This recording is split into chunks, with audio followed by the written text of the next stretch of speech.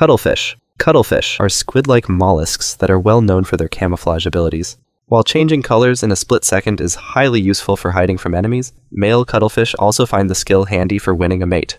In most cuttlefish populations, the males largely outnumber the females, sometimes 10 to 1, which means the men are constantly battling for the right to claim a female.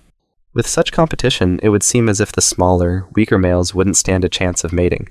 However, in this struggle, brains often beat brawn. It turns out savvy male cuttlefish can mask themselves as females by changing their coloration, hiding their extra arm. Males have an additional arm used for dispensing sperm, and pretending to hold an egg sac. With their disguises complete, these crossdressers simply sneak past all the fighting males and weasel their way close to the coveted female. In some instances, the tricksters even split their disguise in half by making the side of their body facing a potential mate appear normal while the side turned toward the competition looks like a female. That way, if a rival looks over, he'll only see a pack of girls.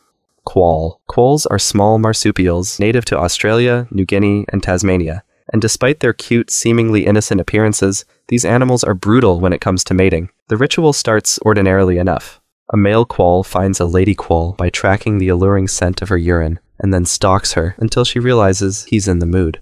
For her part, the female will sometimes lift her leg and allow the male a quick sniff, which apparently is the cue she's ready to do the deed too. From there, things get decidedly more violent. During copulation, the male will jump on the female's back and brace himself by holding onto her neck. He does so with such force that it's common for the female to end up with a swollen neck and cuts all over her back. The ordeal can last a full 24 hours, and all the while the female stays still, lowers her head and shuts her eyes halfway as if she's going to her happy place. Unfortunately, sometimes the male goes overboard with the aggression and kills his partner. Not to mention, if the female doesn't give in to his advances right away, he often ends up killing her immediately. Still, the females have the last laugh, since many of the males exhaust themselves to death in the frantic pursuit to mate as many times as possible. They spend the entire mating season pumped up on testosterone, fighting other males and taking little time to eat or sleep. At the end of the year, it's not unusual for a quoll population to consist only of female quolls and their young. Scorpions. Scorpions share the flamingo's love of precoital dancing, even if they don't have the same appreciation for showmanship, since they limit the event to a single couple. The so-called promenade, a do, usually occurs on a moonless night after a male scorpion has already spent 20 or so minutes juddering around a female waiting to make his move. When the time is right, he reaches out and grabs her pincers in his own, and the duo shuffles about in a kind of arthropod tango, which can last an entire day. During the dance, the male leaves a sperm packet, a spermatophore, on the ground and maneuvers the female over top of it so she can pull it into her body. While hours of dancing might seem romantic, the pincer holding isn't so much a loving embrace as it is the male scorpion's attempt to keep the sexually cannibalistic female from ripping his head off.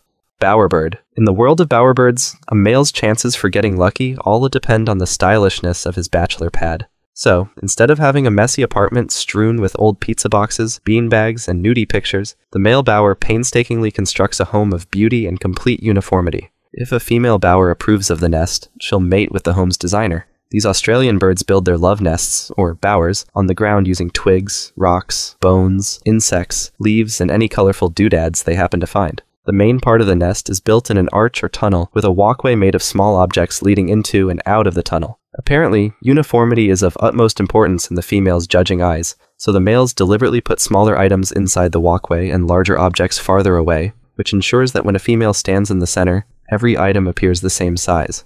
This optical illusion is known as forced perspective and raises the question of whether or not birds were making art long before humans. Although male bowerbirds spend a large portion of their days perfecting their bowers, it takes a while to get their nests up to snuff, and many are never visited by a female. The older males have the best luck, and the most experienced ones entertain females constantly and mate with dozens every breeding season.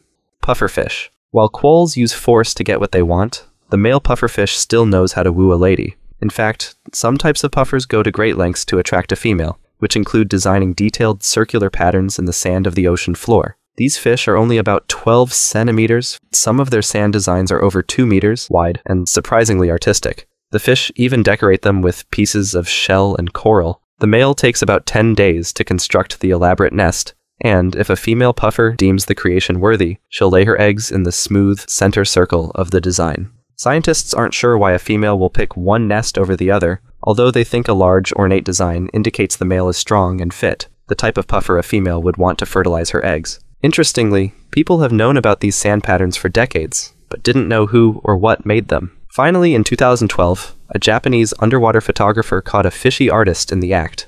Prairie Vole. Considering most rodents are notoriously promiscuous, the prairie vole's habit of pair bonding and staying largely monogamous is truly unique.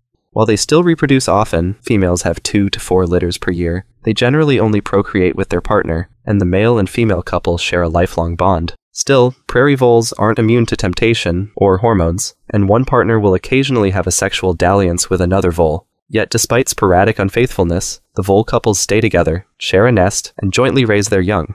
Apparently, the prairie vole's inclination toward forming pair bonds all boils down to neurochemicals, a legitimate chemical romance. Unlike other types of voles, prairie voles have greater numbers of receptors for the hormones oxytocin and vasopressin, hormones that strengthen attraction and bonding, which means they tend to get a natural high by staying with a particular mate. This can form a kind of addiction to a particular partner. Scientists are studying the prairie vole and its hormones to better understand the pair bonding of humans and to learn why some mates stray and others do not. Seahorses. Similar to many humans, seahorses like to begin the mating process by going on multiple, drawn-out dates before committing to sex. A pair of interested seahorses will meet every morning for an intimate dance where they will side by side, interlock their tails, and move gracefully in sync. Unlike scorpions, the seahorse dance really does seem to have a touch of romance, and witnessing it is enough to make even the most love-hardened person blush a little. Eventually, the seahorses will take the dance to the next level, and the female will deposit her eggs in the male's pouch. Yes, the male becomes pregnant. After the male gives birth, he'll leave his young to fend for themselves while he prepares to meet a new lady love next mating season. Albatross. The love life of the albatross is unique on multiple levels. For starters, they're monogamous and both the male and female care for the young, a rarity in the animal kingdom. Secondly, they have a goofy-looking mating ritual, which biologists describe as a dance, but to us, looks more like the birds are sword fighting with their bills. Albatrosses have a long life of about 50 years, and every year after maturity, they will gather on land to reunite with their chosen partners and breed. When an albatross couple gets together, they will bill fence, snap their bills noisily shut, sashay side to side, and make various clacking sounds. While the interaction looks far from passionate, it seems to work well for the albatrosses, and a couple will even perfect their dance and vocalizations until they have created a language distinctive to the pair. However, the mating ritual becomes less involved or non-existent the longer 2 albatrosses have been together, an inevitability many humans can relate to. That's all for today. Thanks for watching and see you next time.